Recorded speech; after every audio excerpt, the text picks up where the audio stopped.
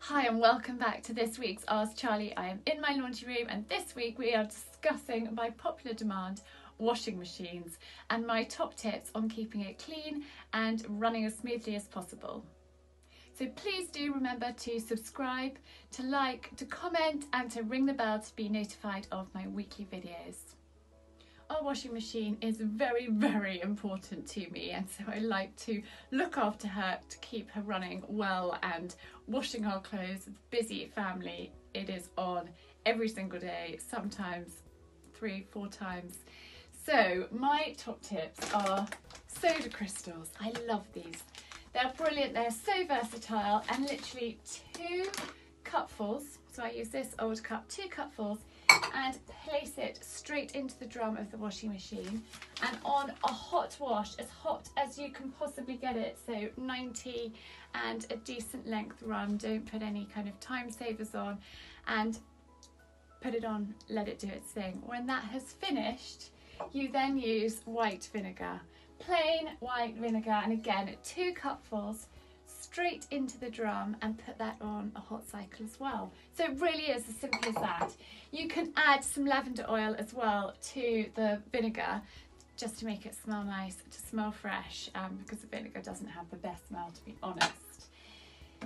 Then it's really important to clean your soap dispenser regularly. It gets all kind of gunked up with washing powder, it can get mouldy, so a toothbrush or a brush like this to get in those bits, and in here I've got a Spontex cloth. These are really handy. A little bit of washing up liquid, fairy liquid, and that will come up a treat.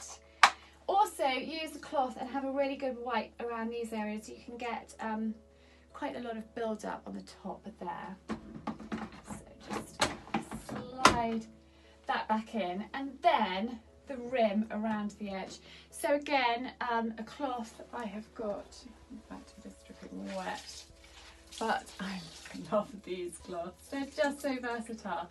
So wipe around the rubber, inside, outside, and also, you can't see, but let me move it down, down there as well.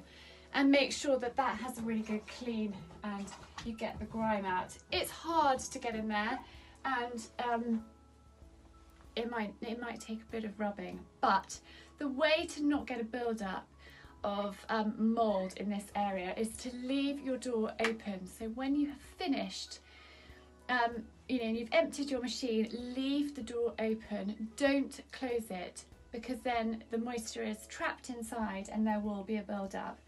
Make sure you wipe regularly the glass around the edge, keep that clean, and then right down at the bottom, I'm going to show you, in fact I can't, I'm going to tip the camera like that.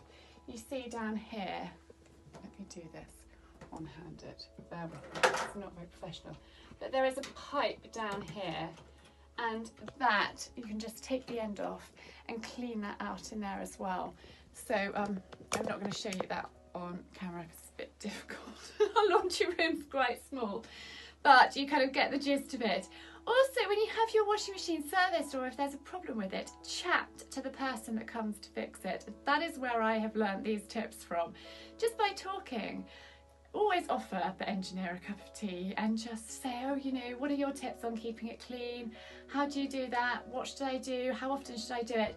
So every 6 months you should be doing this, and every 6 months you should be checking the filter down at the bottom of your machine as well to keep it clean. So I hope that you have found that useful. I hope it has been helpful. Thank you as ever for tuning in. Please do like, please do comment, and have a fabulous weekend.